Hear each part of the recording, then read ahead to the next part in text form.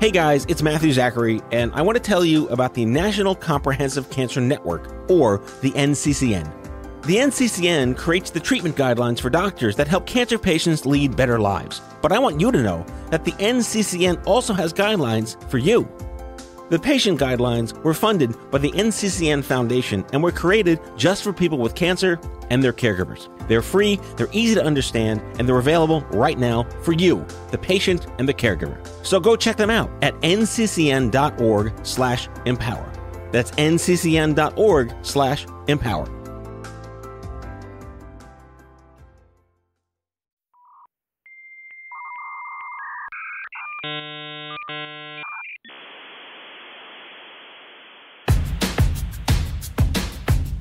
I'm as mad as hell, and I'm not gonna take this anymore!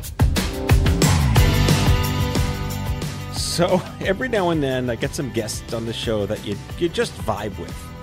And you know, I'm a quick talker or a quick thinker, and you get someone on the other chair that's just as fast and just as quick as you, and your mind's blown. The chemistry is amazing. And Vanessa Rossetto is just one of those people. She's the CEO and co-founder of Colina Health, which is a data-driven platform that helps people with chronic conditions manage their care, their nutrition, their therapy, all the things. It's really interesting. It's a new idea, and I'm a big fan. But she's also like an 80s nerd, and she has a BA in history, which serves her no purpose right now.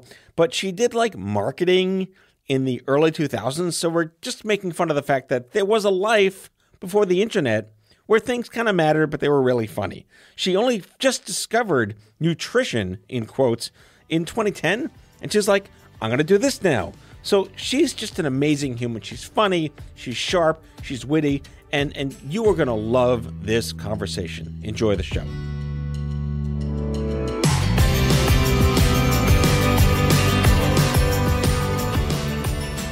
Vanessa. Hi. Welcome to the show. Thank you for having me. Are you out of patience? I'm out of patience, yes. You're out of patience? Yeah. In the literal and figurative sense? Correct. Yes. That's correct. That's correct. You ever get risotto? Ha, ha, ha. You know, my maiden last name is Artiega, so everyone would be like, Vanessa Ortega. Ah. And then I married an Italian, risotto. So yes. You're welcome. Thank you. That was a total trap, right? Yes. You walked right into it. 100%.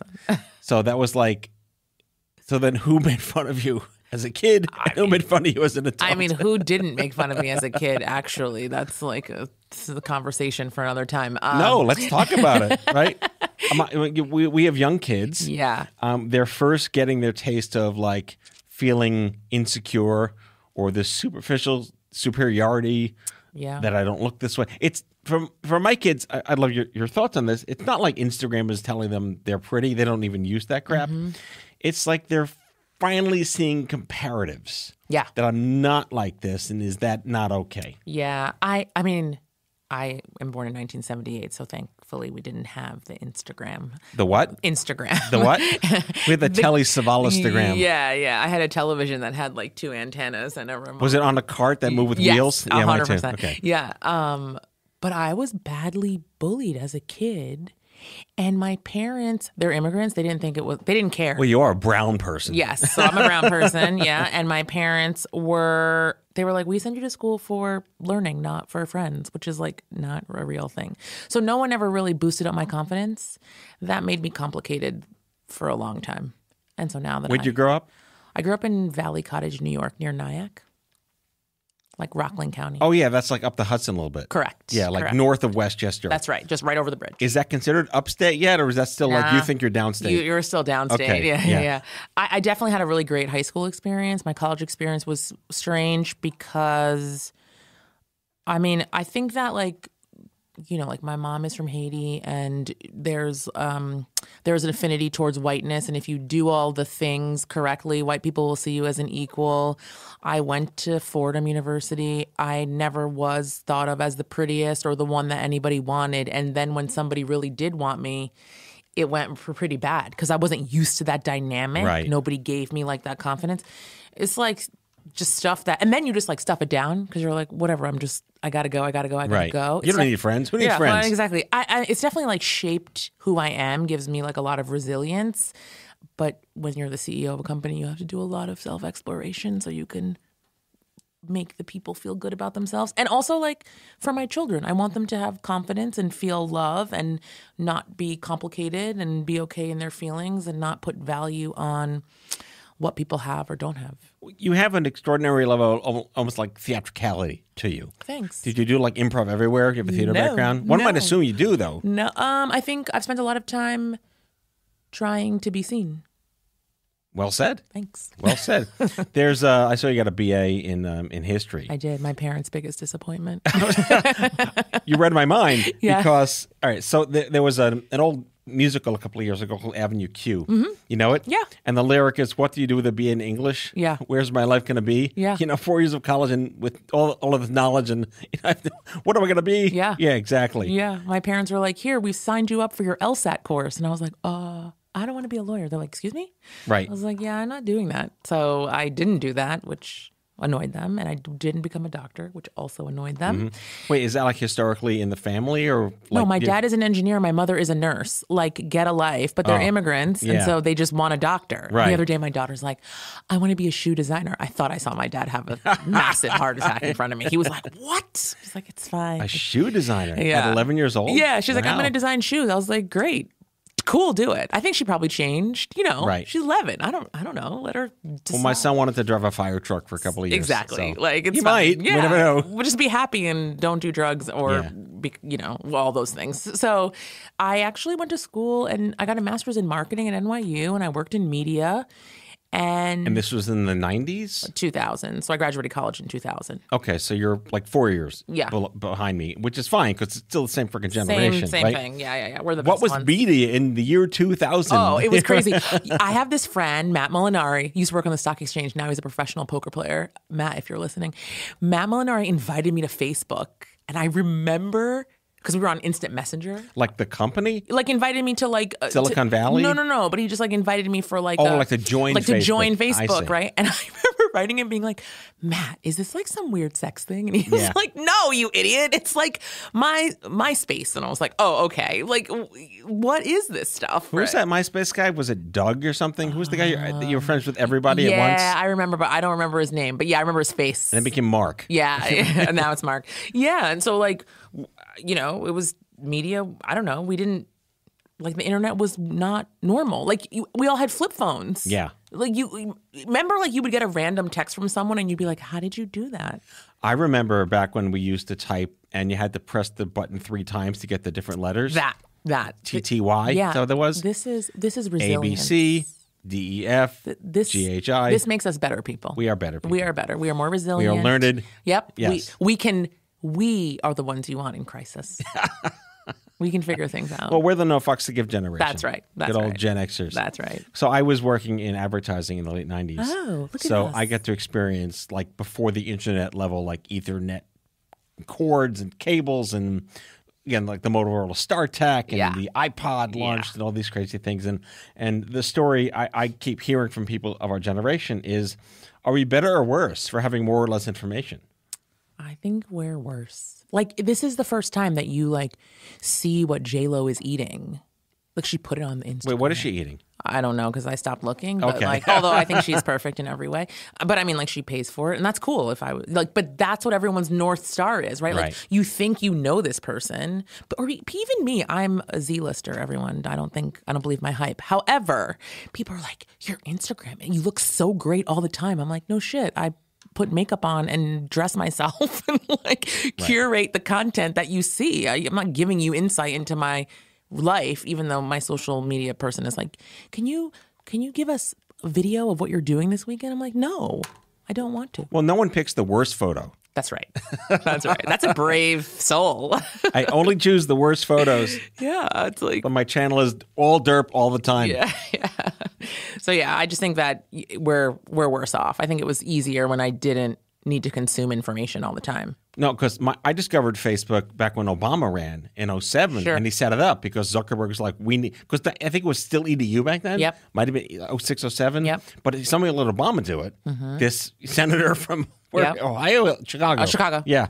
And Illinois. I should Not know that. Chicago. Shame on me. Not Chicago. Illinois. And like, what is this? What is this thing? Yeah. And I signed up for it because they let the normies join it. And it became like this odd staple of the nonprofit I started because it was the same year, 2007, 2008. Sure. So we were like one of the first charities to be on Facebook, and we had no idea what the hell it was, what it was doing. But like this was like before the comments sections existed, and it ruined everything. Is that of the things that made it worse is that the comment democratizing is a good thing here. We're going to talk about that. Yeah. But democratizing here, not so great. It was like weird, right? Because you like liked it, but you couldn't dislike it, and I don't know. And people wrote on your wall if they wanted to like give you a message, Right? And it was like.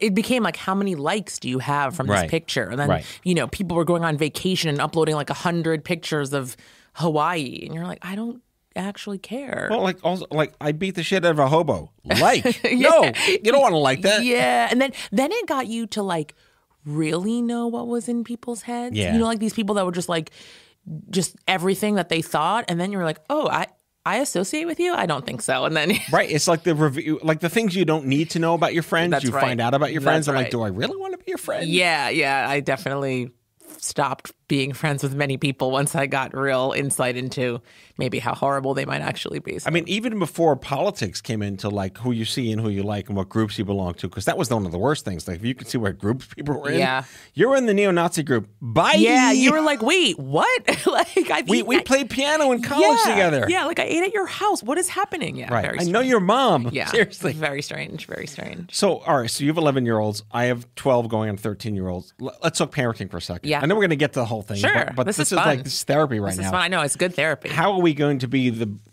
maybe the course-corrected parents generation to protect our children from the shit we know maybe our older siblings with kids in their teens, college now, have done right or wrong? Yeah. So I have an 11-year-old and a 9-year-old, and my 11-year-old likes to post things on TikTok, even though we're like, get the F off TikTok. What, you let her on TikTok? No, she like snuck it, and we like caught her. That is some sneaky shit. Yeah, Good sneaky for her. shit. That's Ocean's 9 stuff. Yeah, we were like, what you do in the dark comes out in the light. Yes. She's like hysterically crying, and she did this like who is most likely, and it was like, who is most likely to get drunk at a party? She like videoed this thing, and my husband, it was interesting. He was like, what you put on the internet is there forever. And also your mother is somebody like semi-notable. And if anybody wants to come for her and all the things that we've built, this is the stuff. You need to be careful. So she like basically threw herself on the ground and was like hysterically crying. There was like no yelling or like beating or anything, but she just, realized like. No, we were beat. Yeah. They're not beat. They're not beat. I'm like, you know what? If they were beat, they might act better. But here we are. We can't do that stop anymore. the cycle. And so, like, my kids, generally, we don't let them on the internet. We like police the freaking screen time. I make them, they play a sport, they play music. My kids play music like 5 hours a week. They are like That's good. Performance band. My son has 2 drum teachers, the whole thing. Try to keep them focused on other things, right? I mean, I give them love. I tell them that I love them, but I'm also like pretty firm and like. Well, you can't really be their friends. No, I'm not your fucking friend. Right. Like, get a life. We'll be friends when you have your own kids and I'm coming over and giving them cookies and leaving. Hi, grandma's here. My wife and I divide and conquer on who's bad cop on certain days. Always bad cop. I mean, I'll share this life hack with my listeners. I'll share it with you. They know I do this. So we installed a Wi-Fi router in our house called Eero. Again, not a sponsor. I'm just their fucking spokesperson. And it gives you an app, and it lets you identify which devices are on your network and selectively shut them off. Yep. You have it? I have this. Mine is called Circle. Same shit. Don't make me get the button. Yep. Is the new don't make me get the hose. Oh, sometimes I'll just be like, I'll be here and I'll just be like, I'm going to turn it off. Yeah. And then my husband's like, oh, here they come. Yeah, like you time it like 6, Yeah. 5, Yeah. 4. I'm running out. Where's my internet? Yeah, it's gone. Now stop. Now go read a freaking book. I make them read every night from like 8:30 to 9. So Good. everybody in the house, we're in the living room and we all are reading our own separate books. And then they go to bed. Well, that's better than staring at your own 4 phones. That is like a thing. And my daughter, uses, I have 2 phones. She uses my one phone to walk to school with a friend. And when she comes home from school, she puts the phone on the counter, which actually she does. And it's kind of funny because she's in all these like group chats, but she never answers. So much so that her friends are like, Kate never answers. And I, the sneaky mother that I am, it all comes up on my computer. So I'm at work and these kids come home from school and they're like, typing, and I see all the things. So mostly they're good kids. They do like normal stuff, but like they feel love and confidence, and I feel happy about that for them.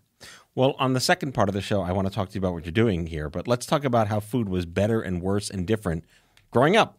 Yeah. So Pre-corn syrup.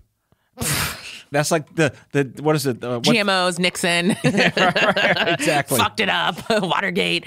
I mean, food was actual food. Yeah. Like, I don't know. I mean, think about it. In 1991, only 12% of the American population was overweight or obese. And today, it's 42.4%. Right. It's mental. Like, we are smarter and worse off because we keep looking for shortcuts. Mm-hmm. Like, I don't know. Just But what is it the lazification of society, or is it like we're eating the same crap, the crap is just worse? Everything is like overprocessed. We're very lazy. We also... listen, I'm not advocating for this. I go to work because I'm not qualified to care for children all day long.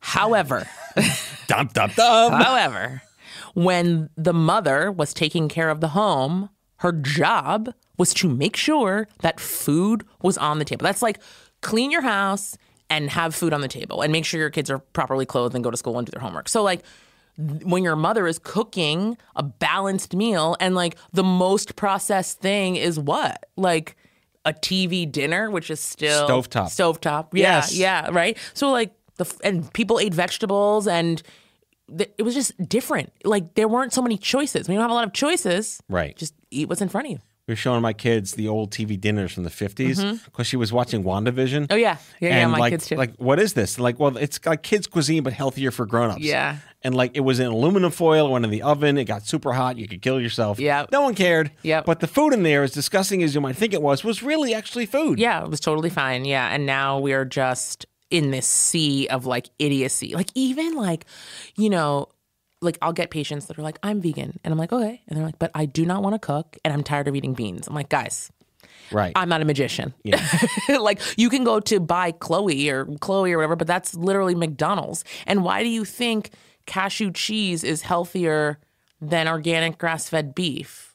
Because it's not. Right. Like that's ultra processed. So we're just looking, but also everybody has their shame. Everybody fancies themselves an expert.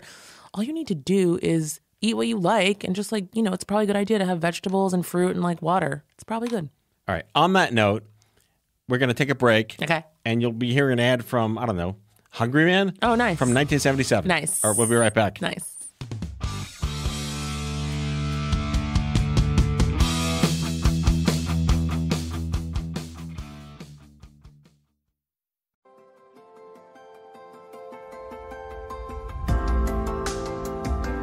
The COVID-19 pandemic showed us how a microscopic virus could upend our lives and how unprepared our society was for it.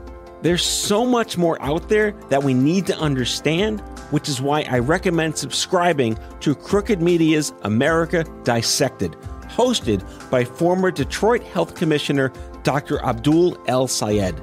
Each week, Dr. El Sayed sits down with doctors, scientists, culture makers, and policy leaders to ask questions like, how could new genetic discoveries change our relationship with our own genes? How could addiction to social media change our brains? Or how even climate change could make the next major pandemic more likely? To hear discussions on these topics and more, check out America Dissected from Crooked Media. New episodes drop every Tuesday. Listen on Apple Podcasts, Spotify, or wherever you get your podcasts.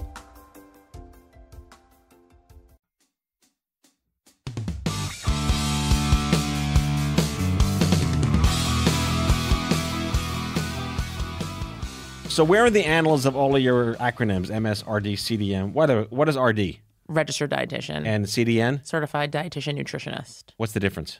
The CDN is a New York State license. Oh, so they force you. Correct. It's So there's federal, state, and city tax. That's right. That's right. That's right. Got That's it. right. They force us. They do. So what got you from, I don't know, AOL CDs and Facebook to, nutrition, it sucks. What can I do? I actually, when I went to college, Fordham, and then that boy broke up with me. Then I gained 50 pounds because I was eating Sbarro pizza and White Castle on Fordham Road. The square with the onions baked in. Yeah, it's real good. But we used to eat chicken rings. I had this roommate. She'd be like, my stomach hurts. And I'm like, you've got a bag of onion chicken rings. Like, when she's like, what's wrong with that? I'm like, chicken doesn't come in ring form. Like, stop it. Actually, that reminds me, some documentary somewhere about McDonald's, like, there's no part of the chicken called the nugget. Right. Exactly. So, like, and we just, like, my roommates and I would study until like 9, 10 o'clock, and then we would go out till 6 o'clock in the morning. And like, we all had great grades and were on like the dean's list or whatever, but we were just like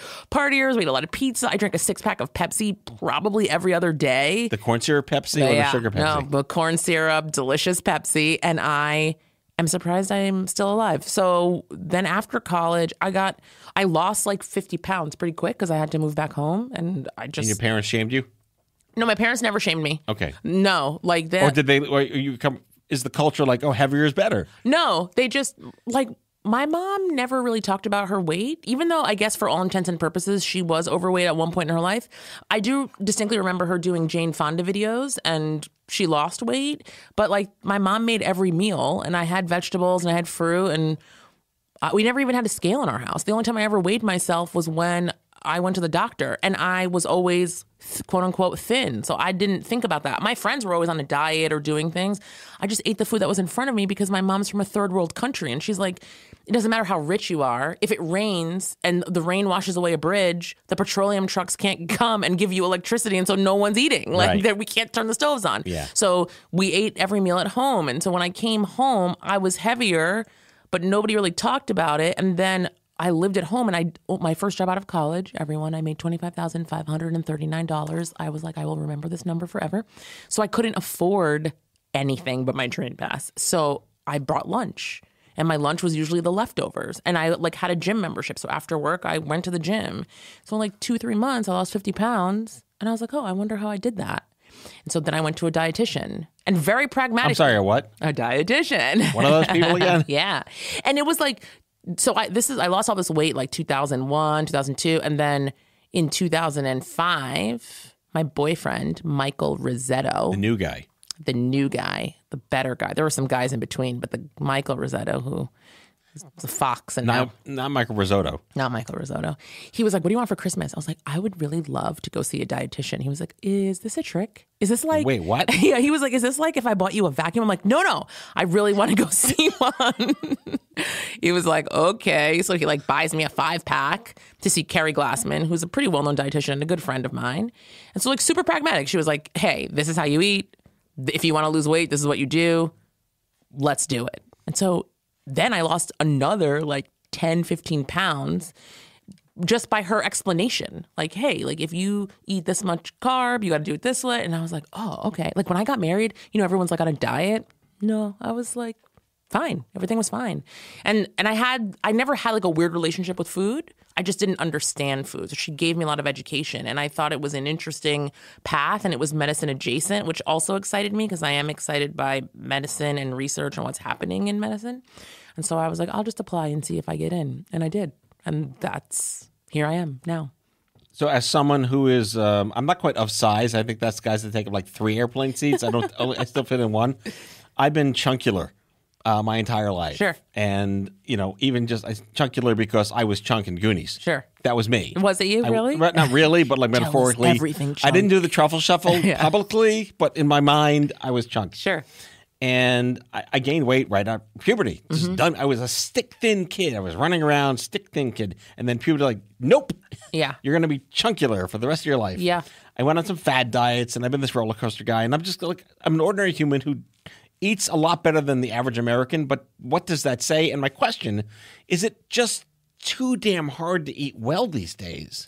I don't think it's hard to eat well. I think it's the messaging. Like, we prioritize thinness over everything else. And so you have to think, is everyone in your family in a larger body? Like, are your parents bigger? Are your siblings bigger? So, like, that's in your genes. Like, we know the prenatal environment will inform the postnatal environment. So if your mother was quote unquote overweight, you are going to be overweight, likely, most likely. And so we have to then reframe and say, like, okay, hey, are you drinking every single night and eating cookies? Okay, we can get better behaviors out of this. But, like, are you ever going to be, if you're 200 pounds and your lowest weight is 180, are you going to be 140? Probably not. But that's the shaming, too. It's unintentional shaming. And this isn't me being a triggered Gen Xer.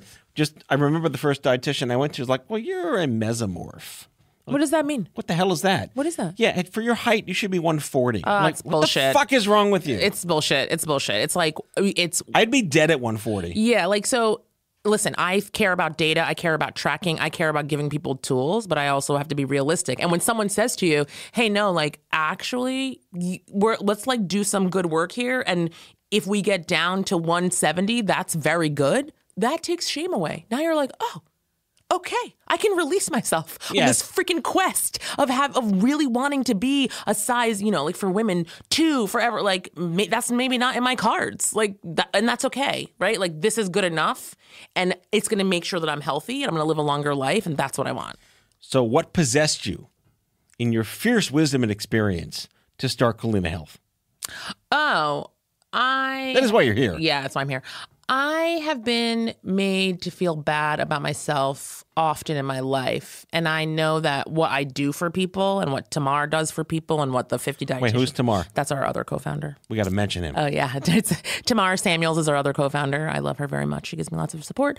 And the 50 dietitians that work for us do for people. And we are educated in a different way. In the hospital, we've seen people in the sickest of sickest places, the poorest people, the richest people, the celebrities, all the people in between. And so we know how to disseminate information to them to make sure that they can be well. And we want people to have access to that. And so we just said, let's go make people feel good. But it's more than just consulting, right? It's an infrastructure. There's a whole platform, right? It's a whole platform. So we have a web portal. We have an app. We do nudges in between. It's really crazy. Does, like, the boxing glove come out of the phone and just punch you like in the cartoons? No, we, like, talk to you every day, multiple times a day. Like, the patients send us their food and we're like, fix it this way, fix it this way. We understand how to get people to get to where they want to be. And we just, democratize that so everybody has access. And so now we've crossed over into the $3.4 million in ARR. And what's ARR? Annualized run rate. And we will raise a Series A. And nobody has ever done this in nutrition before. Wow. Yeah. So it feels good. It's weird. So how does one unhook themselves from the addiction to sucrose and fructose and dextrose and all the sugars? It's so interesting. Or is that a thing? It's a thing, but we've never spent any real dollars behind researching sugar. We just haven't, because then we'll have to actually, like, upend everything. It's kind of like alcohol. There are no benefits to alcohol. But we have... One might argue. Yeah, true, but we have children? Yeah, but we have a whole industry around it. And so what can we say? We can't collapse that. Listen, everybody you can have sugar. It's not going to fucking kill you. But, like, guys, you can't be eating sleeves of cookies every fucking day because the added sugar... Note to self. Yeah, it's like... And sugar makes fat. So it's going to cause increased lipids. That's what we know, right? We know fructose, because it has the glucose and the sucrose, increases the lipids. And so what is the thing that does that, right? It's the sucrose. And so as in like 1942, there weren't that many diabetics out in the world. And so what changed over time? What increased? Like, obviously there's autoimmune disease and that is what it is. But as, like, type 2 diabetes rose, it's because the food became different, more processed, more sugar, high fructose corn syrup. Like, here's the Snackwells, fat-free. Remember Snackwells? Yeah. I mean, in 11th grade, I remember my friends being like, you could eat as many of these because there's no fat. Right. And you're like, no, there is fat because you stripped the fat and put sugar, and that made the fat. Well, like, remember Wheat Thins? Yeah, remember Harvest Crisps? Oh my God, those were delicious. Or what were the Sun Chips? Yes, right. These the are all illusion. These the are, illusion. Yeah, the illusion of being healthy, and they're just like laden with sugar. That's why we liked it so much. I mean, at least they were honest with, like, remember, like, Frosted Flakes used to be Sugar Flakes? Oh, yeah. I mean, no, Honey Smacks was Sugar Smacks. What about it was just straight honest branding? What about cornflakes? And my mom would just like add table sugar to the top of the cornflakes. Right, it's like the poor man's Frosted Flakes. And you'd be like, "What are you doing?" She's like, "It just makes it taste better." And like bananas. Yeah. I mean, I used to eat shit, drink Tang. It was really. But even back then, like, you know, Cookie Crisp was actually healthier for you than it is today, I'm sure. Yeah, like, or also like corn pops. It was just corn. Yeah. Like, and and sugar. Like, it wasn't terrible. I always was suspect of corn pops because they came in that like aluminum foil NASA vacuum thing. Why? There's something weird about that. They shouldn't have to be in a NASA aluminum foil vacuum. Probably the food coloring. You know, like that yellow color. The Cheetos yellow. Yeah, it wasn't good. Also, Golden Grams, just like such goodness. Yes. I miss the 80s. Cinnamon Toast Crunch. Yeah, all the good stuff. Good stuff. Cocoa Krispies. Yeah. My house was riddled with, I think it was Crispix, Honey Nut Cheerios, and every now and then, just for, like, you did a good job, Matt, which you should not be rewarded with food, Fruity Pebbles. Oh, yeah. Oh, Fruit Loops. And my sister and I would put orange juice in the bowl. Really? It's good stuff. And then whenever Lucky would say there's a new marshmallow with Lucky Charms, you gotta go get it today. Yeah, but the Lucky Charms was trash. Like, that actually was probably, like, super healthy because it tasted like paper. So it was probably just like oats and then like the marshmallow. Like, it's probably the best one you could eat. Exactly. I should go back and research that for sure. So what is the correlation? And then, like, there's so much information out there. I like, God forbid I go buy something on my Amex card that's not great for me. Instagram's going to be like, lose weight, dummy, right? Shut up, Instagram, please. You know, what's the data? What's the logic? What is the reality of the kinds of exercise versus just exercise against the shit you put in your face? Well, okay, listen. If you're like very obese and immobile and you start moving your body, that's going to help you for sure, right? Like, you know, it's like, oh, I lost 100 pounds by just walking. Like, okay, because you were literally just sitting on your couch doing nothing. But like those of us here in New York City, you do like 10,000 steps, you know, from at 9 a.m. just right, going just to the subway stairs, subway and back. Like, that's not what it's doing for you. What it's doing for you is helping with your bones, helping with your heart, helping with your mental health. But if you're thinking like, oh, I'm going to exercise my way out of a bad diet, that's never going to happen. That's not how it goes. And then this could be a whole other show, and you're welcome back anytime because like you're practically like you can co-host this show anytime you want on any topic. Fun. What the fuck's going on with supplements? Oh, fuck that. Yeah, you know all what? of it? You don't fucking need all these goddamn supplements. Like, everyone's like, I have this, like, every time we see a patient, they're like, what supplements? What supplements? What supplements? I'm like, this is your problem. Yes. You want a pill to do whatever it is that you need done. And that doesn't exist, because if it did, we would all be taking it. You don't think that everybody would take the fucking pill to make themselves thinner, sleep longer, happier? Like, stop it. This is ridiculous. We do need vitamin D, those of us that live in the dark places. Yeah, I take that once a week. Need vitamin D. Calcium is a good one, especially in women of childbearing age. Calcium. Women need calcium more than men, or it's equal? No, it's equal. I mean, it's really rare for a man to have osteoporosis because of like skeletal mass, but it does happen. And so like it's good for you. Also, maybe some folic acid if you're a woman of childbearing age. And also magnesium. We really don't quite understand magnesium 100%, but we know that we don't get enough of it. And it can help with like sleep and like help to calm the mind. It also helps with like digestion. So it's great. After that, like, get your ashwagandha and your rhodiola and like whatever else. Ginkgo biloba. Yeah, all the shit you take. Like, I don't know. Like you don't need all of it. And you have all these expensive like vitamin bills, and it's like, chill. I mean, like, yeah. I mean, again, everyone we've mentioned on the show, not a sponsor, but GNC and Vitamin Shop, it's all crocks of shit. Yeah. Unless you're like building muscle, and that's good. Right. Oh, sure. Like, for different stages in your life, you need different things. There's this one company that I do really like. They're called Gem, because they're Are they truly outrageous? Yeah, on the holograms. It's just like a food bite. It's really interesting. And they have for different things. So they have one for sleep. They have one for like a calm bite, like for your day. They also have one that's just like a multivitamin. And they use food, like, you know, spirulina and, you know, like natural magnesium and like valerian root. Seems fine to me. But I don't know, all the other stuff, guys, like, chill. But like All right, so I remember so Kellogg's invented breakfast is the most important meal of the day, which is why they convinced us to eat in the morning and breakfast. Break breakfast fast. Just means break your fast anytime and start your body up again.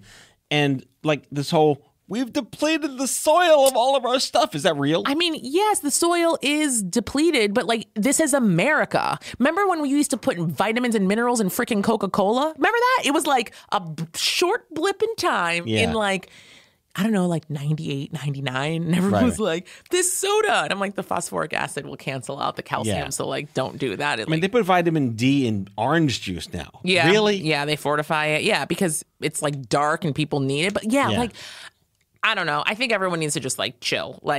Yes, the soil is not the greatest. Yes, we could be doing better, but it's America. We get it. Melatonin, right? Is that a real thing? The thing about melatonin is that as you go to sleep, when the sun goes down, melatonin levels rise. That's natural, but we're all hopped up all the time, and so it's not necessarily. And don't stare at your phone till the second you go to bed. Right. That I do know. Yeah. So the thing about the melatonin though is that people go bonkers on that shit, and they're like, I take 20 milligrams of melatonin every night, and I'm like, you got to stop because it will mess up your circadian rhythm, and then your melatonin isn't doing it on its own. So you can't sleep and you want to take 2.5 milligrams, 5 up to 5 is great, but I wouldn't be doing that all the time. You're better off taking magnesium glycinate. You heard it here, folks. Yeah. All right, Vanessa Risotto. I'm kidding. I'm sorry. I had to do it one more time. Next time I come, I'm going to make Michael make you risotto. It's freaking delicious. Is it healthy? Yeah, there's mushrooms in there, asparagus. Yeah. Well, is it born of the earth? The magnesium and the serving size is half a cup, and then they'll make you a cutlet or something. Right. A serving size is 1 Oreo. 2.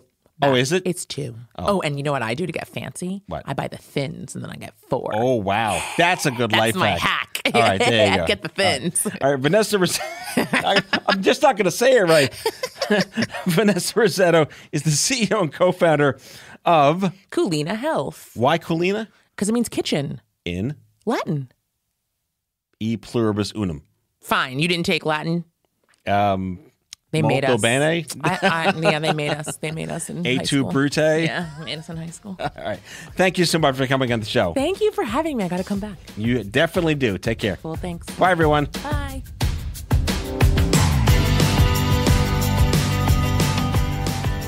Out of Patience with Matthew Zachary is an OffScrip Health production.